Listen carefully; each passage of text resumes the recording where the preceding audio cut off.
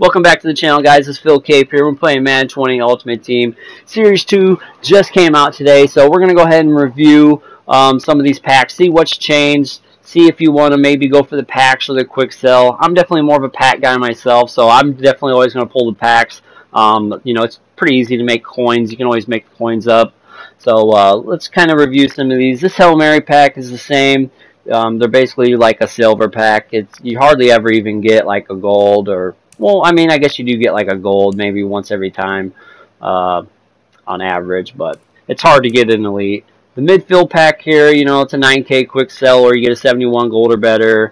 The red zone is a 25 quick sell or 76 gold or better plus 3 71 gold or betters. This is a 65K quick sell or a choice of 1 out of 3 81 plus elites. The wheel coin is still 1 to 50K on that. I would suggest getting the Nat version of Melvin Gordon instead of the auctionable version if you're going after Melvin Gordon, because you can just put him in your power up.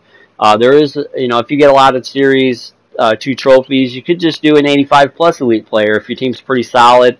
Maybe take a gamble on getting a good player for your team.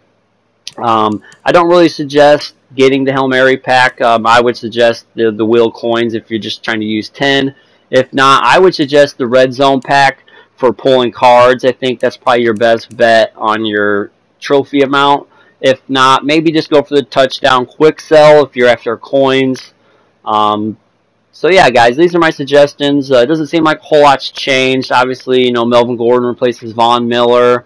So that's about it, guys. If you guys enjoyed this video, smash that like button. If you guys are new to the channel, guys, become a subscriber today. We're always making Madden 20 videos to help people out, guys. Thanks for watching. We're out of here.